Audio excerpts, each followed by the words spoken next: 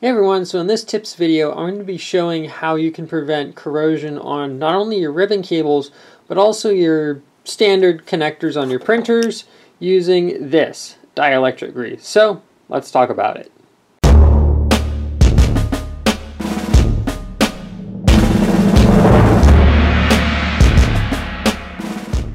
Okay, so first things first, you do not need a giant tube of dielectric grease. Being that I also do repairs on my car and I have multiple printers, getting a large tube made a lot of sense. But you can also buy little packets over at any auto parts store for $1 or $2, and if that, and that is all you're going to need. Also, I highly recommend a couple of Q-tips, and if you have it, some can duster and or contact cleaner. The main point is, while you have everything out, you might as well clean it.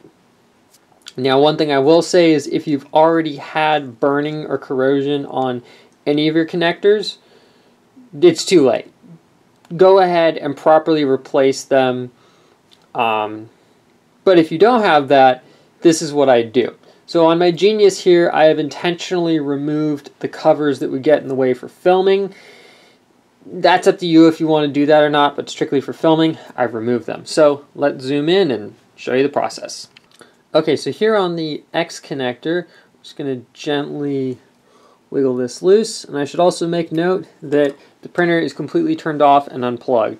You don't want to do this while things are powered up because you run the risk of shorting things out and just not good. So I'm just going to come along and spray in here really quick. Just in case there was any dust in there, it's not a bad idea. Now we're going to take our grease and our Q-tip, and I'm going to only take a tiny amount on there. We don't need much, and I'm just going to take and carefully rub that. Make sure that there's no lint that's going to get in there. Then what I like to do to make sure it got spread evenly is I'll just stick it in and pull it out a couple of times gently, just to make sure that it all gets worked in there. And that's it for that. Now, accessing the heater is a little bit trickier on camera, so I'm just going to do the fan. I'm not saying you need to do the fan, but just for the purposes of the video. Pop this out. Same process, just spray it down a little. Blow out any dust and gunk. And then we'll take a little bit of the dielectric grease. We'll just apply it over the pins. And in this case, I'm not going to move it in and out. I'm just going to pop it back in there. And that's really all you need to do. Now, I'm also going to show you what to do for the Z-axis side over here. So for that, the process is the same, except for you're going to want to stick your fingernails underneath these two little locking tabs and pull them up.